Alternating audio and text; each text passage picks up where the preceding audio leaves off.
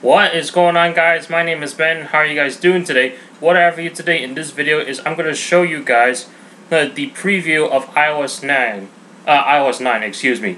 Now, the public beta was released yesterday, July 9th, so that's why I'm showing it to you now. But for those of you guys that are already developers and already seen iOS 9 ahead of time, then you probably don't have to worry about this video. But for those of you that are curious to see what the public beta is like, here is what it is. Now, I did wipe my iPod clean, restored it completely clean on iOS 8.4, and then I had to go down a profile in order to let me install the iOS 9 beta. And I can restore it back to normal anytime if I want to. But for now, today was the first day I got to use iOS 9, so without further ado, let's take a look. So the first thing I want to go over is, I already got a few apps right here, but we don't need to worry about those. Is one of Apple's new maps, the News app right here. Now, the News app right here is basically, all it is you can pick articles and then read them based on your interest. So, I got some technology articles right here, and that's pretty much it. When you first open the app for the first time, it's going to ask you to pick some articles out. And for the beta, I believe it was limited to 3 or 4. I was limited to a certain amount. I couldn't just go on and then pick as many as I want. But as you can see, for you right here, it gives you some stories that are based off of the interest that you picked when you first open the app. And then you have some the favorites tab right here, which you can pick your favorite articles right here. Not sure why it shows all the other stuff right here. But this app I didn't really play around with too much because, to me, like reading the news, I just go look up the news if I find something very interesting, because I can't keep track of it on a daily basis. So the news app, was not really for me. But for those of you guys that are really into the news and then read them every day and you always stay on track of it, great, this is the app for you. And basically give you some suggested topics right here, and you can pick out certain categories. Technology, that's something that of my interest right here, and that's actually one of my choices that I picked, The Verge, and then there were some other ones right here, but I forgot already. I'm not sure if they were technology based or not.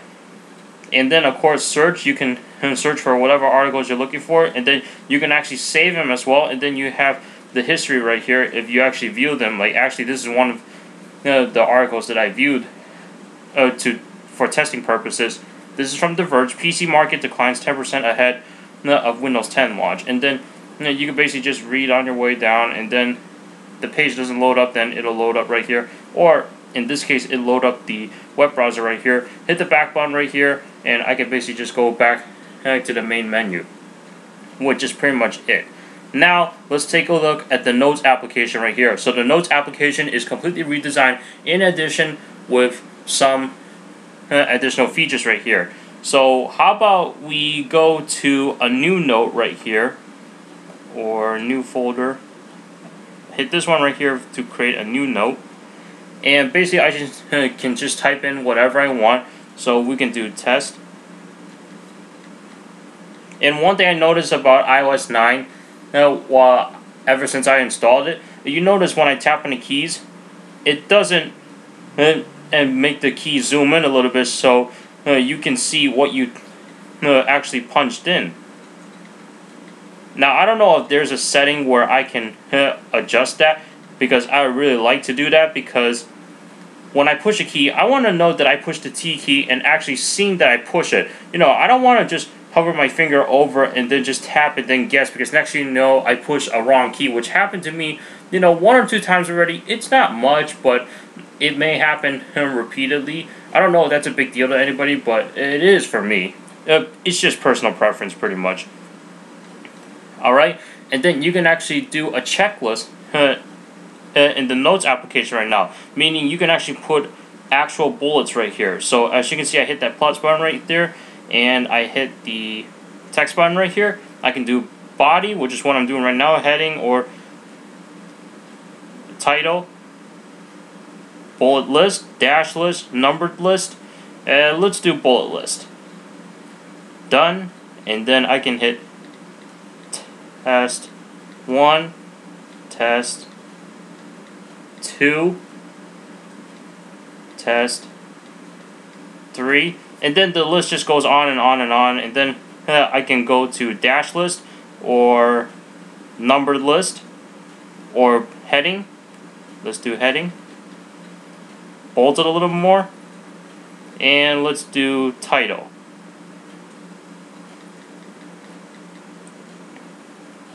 Alright, well, that's inappropriate, but well, we'll leave it at that. So that's how it is for the checklist, and you can actually add in a photo as well.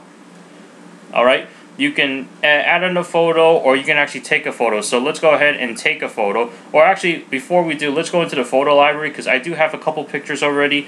And as you can see, here are the 2 pictures that I took. I was at Denny's this morning having breakfast, and we'll put a different picture in there. And then of course you can delete the picture as well. You don't want it in your note. Let's actually take a picture right here.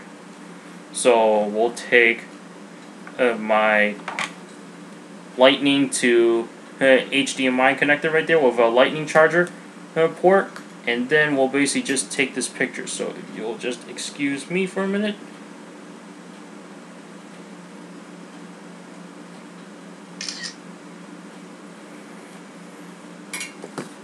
Alright, and there is the picture, so we'll hit use photo, and then basically I can now save photos into my notes right here, and then of course I can still keep the text as well.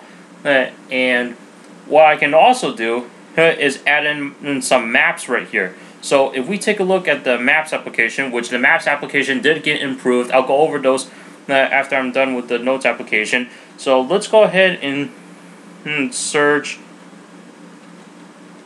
LAX, Los Angeles International Airport.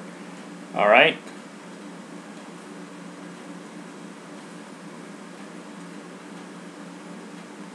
Alright, so there's LAX, Los Angeles International Airport, and then of course I hit this button right here, the share button right there, and I can add it into a note right there. Now I can create a new note and keep that address and the map right there, or I can choose a note right here. So we're going to do it in my test note, and we're going to hit save, and there we go, my maps is saved. Now, if we go back to the notes application right here, it should pop up right here. There it is, and then if I hit it, it'll take me to the map, but not kick me out of the notes app to get into the Apple Maps right there. But I thought that looked a little different for a sec, but no, it was just zoomed in. Okay. But as you can see right here, there's a back to notes text right there on the top left corner. I hit that, and I'm back into the notes application. So that's how it is when you want to add maps to your notes. Now let's go into the Safari browser, because I'm going to show you adding a URL into the notes application right here. So let's go to, we'll do Bing. I don't use Bing anyway, but we're going to do it for testing purposes, or use it. Hit the share button again, and hit the notes application. And again, I can create a new note, or choose to save it to an existing note. We're going to choose note. It's actually already selected, so we'll hit that and hit save.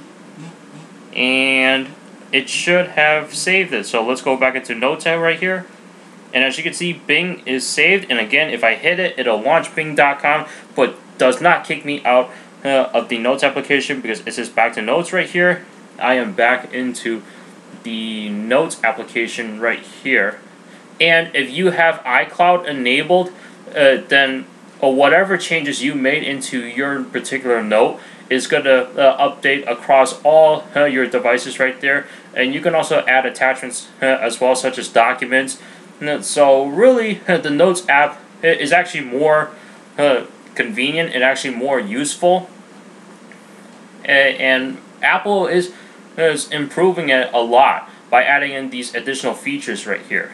Alright, and so let's talk about the Maps application, because Apple has made some improvements with the Maps application right here. Now, I'm not able to demonstrate these because the iPod Touch doesn't have a GPS in it. Plus, I'm not going anywhere at the moment, and I'm not taking public transportation, so I don't know how it's going to work out. But basically, in the Maps application, you can use public transportation as your guide. So basically, you can have a route through public transportation, and then you can actually see the lines and stations right there on the map itself. Every step is going to be laid out for you.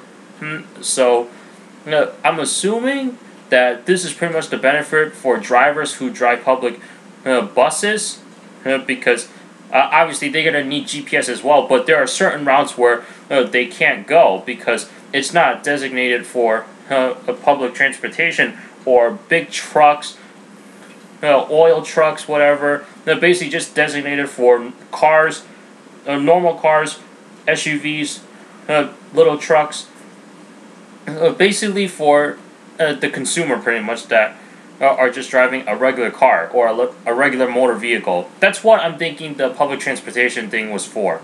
Other than that, there's really not much to the Maps application. I don't use Apple Maps much. When I used to use my iPhone, like hardcore, I've always used Google Maps, because Apple's Maps, I liked it at first, but then I just started to not become a fan of it. But hey, Apple is improving, so they're pretty much trying to improve every mistake or everything that people are not satisfied about. So let's talk about the wallet application right here. And this replaced the Passbook application, I believe. I believe that's what it was called. Passbook. Because basically Wallet, all this does is you can make purchase with your credit cards, like your store credit cards, your Discover card, your Kohl's card, JCPenney, and then you can actually add in reward cards as well, such as Dunkin' Donuts, Walgreens, Balance, My Panera.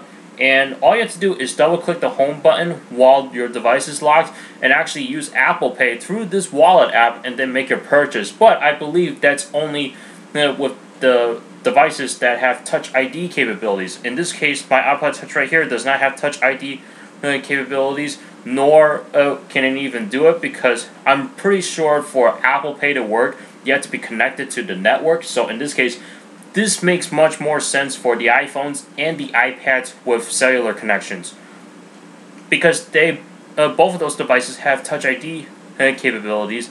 Not to mention, it holds your credit card information or any card information, and I'm pretty sure you have to be connected to the internet in order to get access to those, unless if it's saved directly to your device.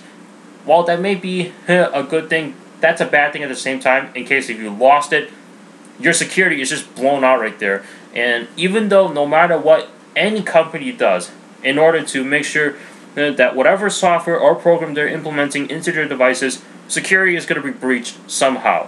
I mean, Apple's iCloud service, believe it or not, got breached one time, because someone was able to breach their iCloud server, and then actually get to see pictures from other people's iCloud accounts. Apple say, it wasn't a breach, but hey, no matter what, anything can be breached.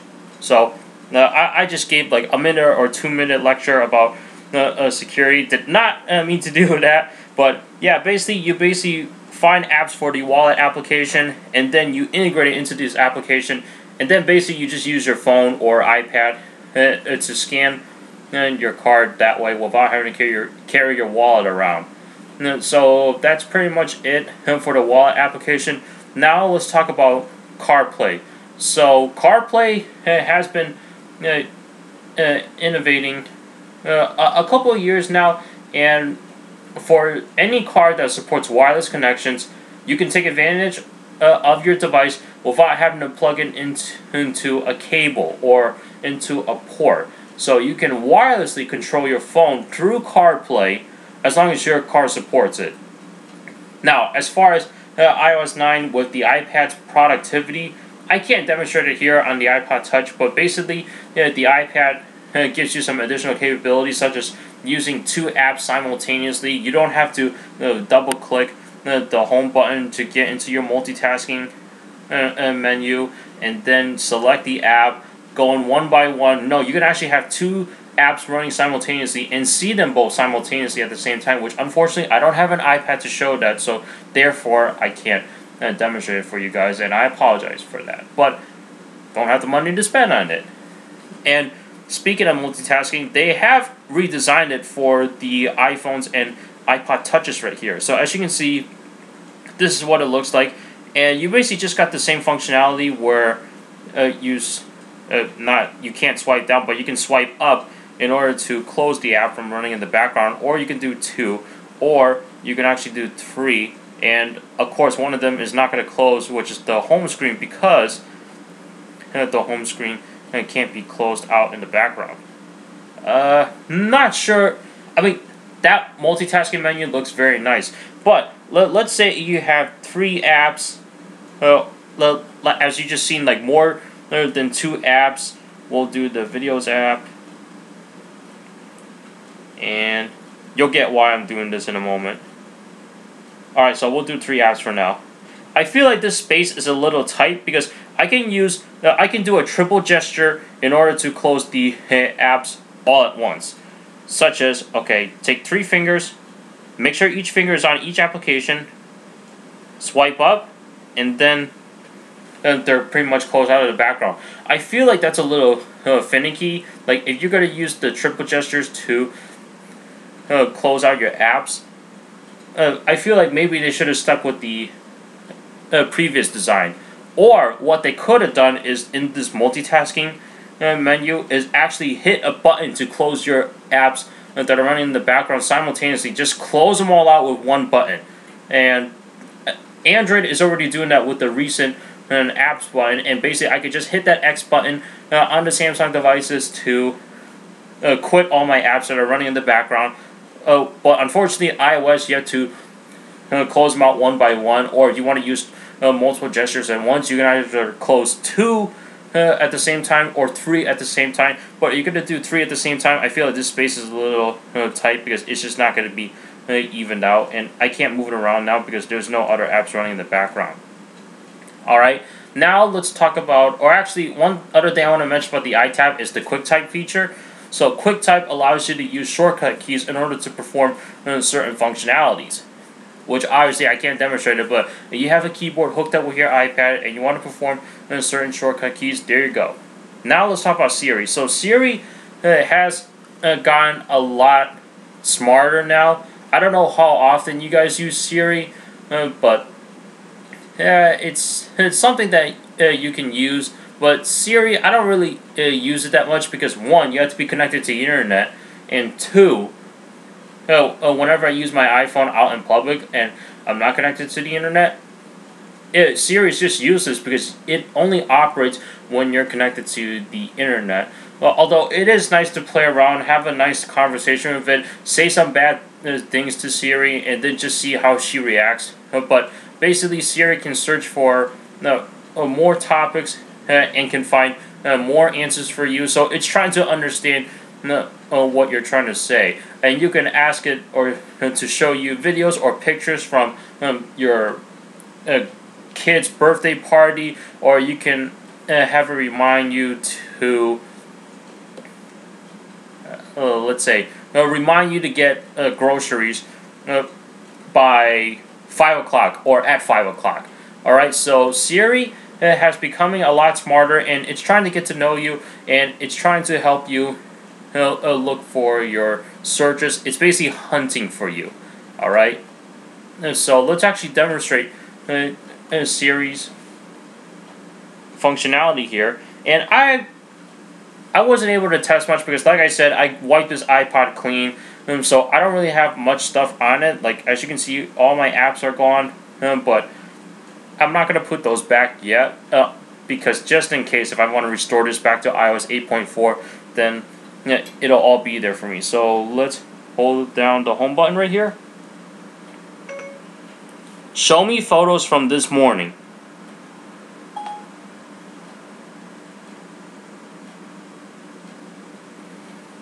Okay, and it's going to open up the Photos app, and it's going to show like the timeline, and it's going to show those 2 pictures I took this morning at Denny's. There was my breakfast that I had. So basically, Siri can do things like that, and it can suggest things to you, like suggest who you should call, and then it gives you the option if you want to call that person or not. So that's pretty much it, and that's pretty much iOS 9. Now, what do I think about it so far? Well, here's the thing. There are a few things I want to go over because I was looking over at Apple's website and they were mentioning certain things, such as one thing that I want to discuss is battery life. Apple claims that this is supposed to give you even longer battery life and it's supposed to be more efficient. Now, when Apple's release a software update, like a new generation of the mobile operating system, a new version, that's what I mean. I feel like it degrades the performance of the device a little bit, and as the device gets older and running newer software, the slower or the buggier, the laggier it gets. Now, the iPod Touch 5th generation, I didn't notice a huge difference in terms of bugginess, lagginess, performance. But then again, that could be due to the fact that I wiped this thing clean. Would it have been any different if I just flat out downloaded the profile and then updated it, or wait until fall and directly updated it? Because that's how I always do it with my iOS devices. I don't know. It could either run slower than how it is now, or it could run decently and not too slow. I mean, here's the thing. I'm surprised that the iPhone 4S was able to get the upgrade for iOS 9. I'm curious to see how iOS 9 operates on the iPhone 4S, because the iPhone 4S should have been done by now on iOS 8.4. Because at a certain generation version of the iOS operating system, Apple stopped supporting certain devices because the hardware just can't support it. And I was not expecting the 4S to support iOS 9 because the hardware is pretty much outdated right now in 2015, and it should not be running iOS 9 in my opinion. But then again, I didn't see how it runs so far, so I can't tell you how bad or good it is. But in terms of the battery life, I never believed that Apple improves the battery life with a new generation version of iOS. And here's the thing. Look at my battery life right now. It's red. And, I use this thing from time to time, but I didn't use it as heavily, even though I had it with me as I was going out in public, out and about. But most of the time, I'm using my Galaxy Note 4 because that's my daily phone on a daily basis now, and it's running on AT&T service. Therefore, if I need to check something, I always go to that phone. iPod Touch 5th generation is not a phone, but that doesn't matter anyway. The fact that I left this thing on standby most of the time today, and then from time to time I'll play with it for like maybe half an hour or so, the battery life just degrades a little bit. And one thing I noticed is that in the settings of the iOS 9 operating system, the iOS 9 beta, and I'm hoping Apple will fix this, because, or maybe I just can't find it, and there's a manual for iOS 9 beta.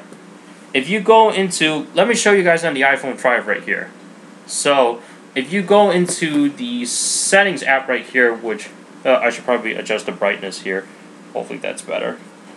So, if you go into the settings right here, and then you go into general, you have usage right here, which tells you the amount of time you have used your device, and then as the battery life starts to go down, it tells you how long you used it for the battery life to go down that far. Now, if you go into iOS 9 right here, general, you do not see anything about usage right here. Now, you see storage and iCloud usage, but that is not the same right here. It gives you the amount of storage you use in iCloud, and it's just not the same. So, I'm a little disappointed to see that the menu has gone away, because here's the thing. That menu really helps a lot. It helps me keep track of how long I've used my device and how I'm using my device, so I can adjust myself on how I should be using it to give myself more battery life. And I'm disappointed that I can't see that, but I don't want to flat out say, okay, iOS 9 is completely done with it, because I did send Apple some feedback with this feedback app right here. Because since this is the beta version, they want you to provide feedback for them. And I don't know how they're going to look through the list of feedbacks, because I'm sure there's a ton of people that are going to list them, and Apple's just going to have too many to keep track of and to look at. They're going to need, like, I'm probably saying this in a stereotypical way. They probably need like dozens of people to look at it to get them all out of the mailbox within a day. And I don't know. I just feel like that's like one of the key menus to look at in the settings application right here. I mean, and on my Galaxy Note 4, it has that same particular menu, but it's actually more detailed. So that's even better, believe it or not, because it gives you a graph. So basically, I don't know if Apple is completely being done with that in iOS 9. Hopefully the next beta version will have that menu back.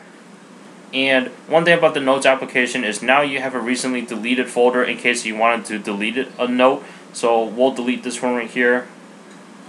And recently deleted, edit, select it, delete, and the recently deleted folder just disappears. So that's pretty much my first impressions of iOS 9. And the best part about iOS 9 is the updates don't require you to have a lot of space to update. iOS 9 is just 1.3 gigabytes. That's smaller than iOS 8 compared with it being 4.58 gigabytes. And when you're trying to update your operating system each time, it was a complete disaster. Other than that, Apple's got improved security. And so 6-digit passcodes, 2-factor authentication. I mean, if you guys want to check out Apple's website for more information about iOS 9, go ahead. So that's pretty much iOS 9. What do you guys think about it so far? Do you like what you've seen? How do I feel about it? Well, how do I feel about it really? Because iOS is still iOS. You know, it's very simplistic, but it still has smartphone capabilities. It's for people that just want something to work versus Android, where it's completely out of nowhere. And for people who love to customize it, really dig into the operating system, really like all the detailed menus that you see, then Android is for those kind of people. iOS is for the kind of people that just want something to work and they don't care pretty much. Because basically, if they don't really care for what they need in a smartphone, they just want something to work, get on the internet, check some email, do social media, then iOS can do that for you, no problem. Windows Phone can too, but I've never used Windows Phone, so I can't say for how it works.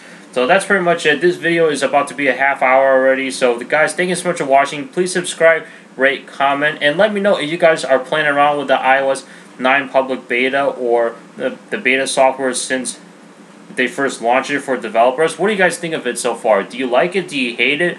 Do you want to switch to Android because after what you've seen in iOS 9 you don't like it?